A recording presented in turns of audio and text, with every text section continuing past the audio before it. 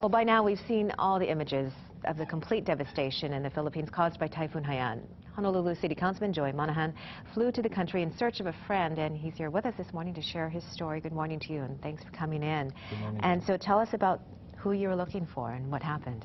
Well, I was looking for a friend and a constituent, Father Teddy Gagit, and he was a priest, our pastor at St. Anthony's in Kalihi for 13 years.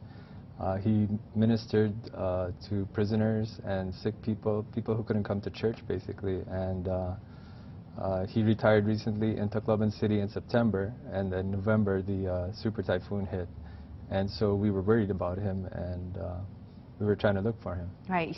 You said you'd send him an email and never heard from him, right? So that's when the concern really grew. Yeah, the day after the storm, we sent him an email, and I didn't hear from him for about a week. So within that week, I was really worried that, you know, we feared the worst, certainly. So you got on a plane and...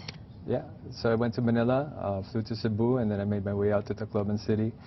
I brought him some mosquito nets and some medicine, which he requested, and he showed me around for a few hours, and it was nothing like I've ever seen in my life. I mean, right, can you even describe what the devastation was like? Well, you know, Typhoon Yolanda, as we all know, packed 230-kilometer-an-hour winds. By all accounts, they were at sustained winds for 4 to 5 hours, continuous, right? But on top of that, in Tacloban City, in Ground Zero, there was a tsunami surge. And at the lowest point, what I saw, it was at least, at the lowest point, 20 feet. Wow. So, and the inundation zone was over a mile in.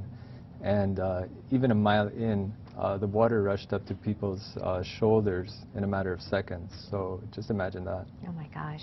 So Father Teddy is okay? Father Teddy's okay. I'm happy to report that, and he's doing well. He's helping a lot of people out there through the church. They're still very active, handing out relief goods through Catholic Relief Services, and working with the bishop out there, who I met with as well. So we talk about all these fundraisers that have been happening around the islands, but it's going to take a long time for these people to rebuild, right? Absolutely. I think, you know, their main source of income and revenue is coconuts, and every single coconut tree I saw was snapped in half. I mean, just from the pure strength of the wind. It takes 5 to 6 years for them to grow, so it's going to take them a while to get back up on their feet. So any little help is absolutely, absolutely. Okay. Everything's going to help, and I hope we're in it for the long haul. All right. Well, Councilman, thank you so much for coming in this morning. Great talking with you, and glad to know Father Teddy's okay. Well, thank you very much for helping us find him. Actually, we found him. He saw the post on Facebook, so thank you. All right. Well, glad we could help. Thank you very much. Yeah, thank you. And coming up next.